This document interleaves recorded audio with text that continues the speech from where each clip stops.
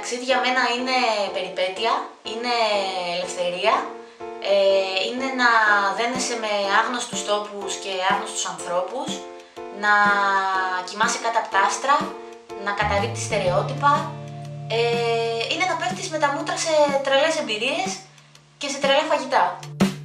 Αφορμή για τα μακροχρόνια ταξίδια με μοτοσικλέτα ήταν η σχέση μου με τον Ηλία Βροχίδη, που είχε ήδη κάνει ένα τέτοιο ταξίδι στην Ασία και όταν γνωριστήκαμε ετοιμαζόταν να κάνει το ίδιο και στην Αφρική.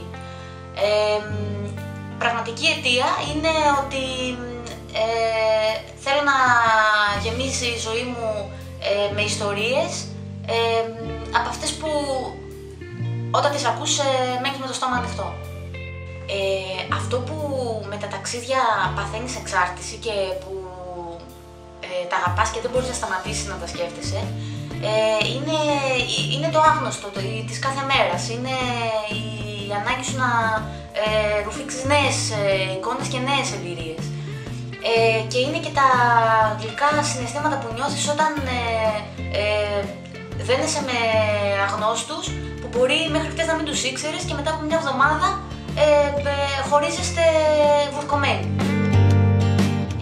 Γενικά δεν είμαι μοναχικός τύπος, οπότε μου αρέσει να ταξιδεύω με παρέα. Θεωρώ ότι η εμπειρία που ζεις εκείνη την ώρα έχει πιο πολύ αξία όταν τη μοιράζεσαι.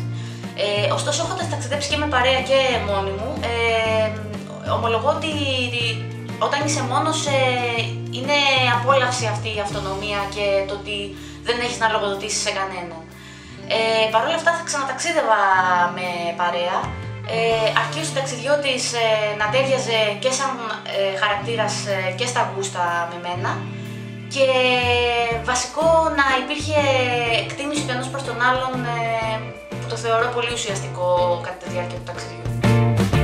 Μία από τις πιο έντονες στιγμές ήταν στο Καμερούν που συμμετείχαμε σε ένα εθελοντικό ταξίδι ενός γιατρού που προσέφερε τις υπηρεσίες του σε απομακρυσμένες αγροτικές περιοχές. Ήταν αναμενόμενο ότι και ο εξοπλισμός και οι συνθήκες υγιεινής ήταν οι βασικές, αυτό το περίμενα.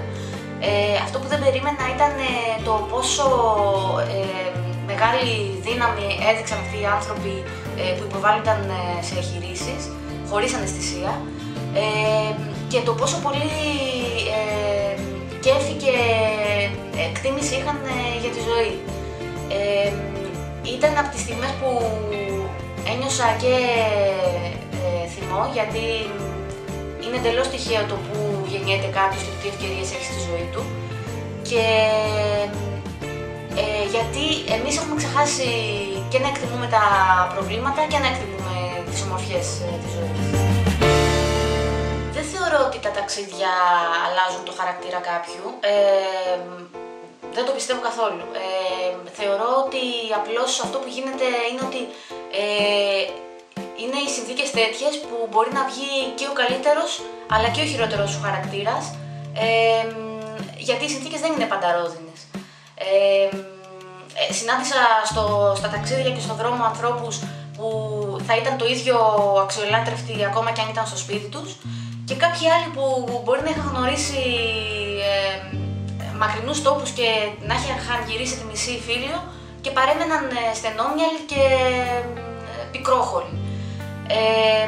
Ωστόσο, στα ταξίδια η αλήθεια είναι ότι είσαι εσύ, είσαι αυτός που είσαι, χωρίς λούστρο, χωρίς περιτύλιγμα και τον κόσμο τον εκλαμβάνεις μέσα από τα δικά σου μάτια και τον περνάς από αυτά τα φίλτρα που έχεις εσύ.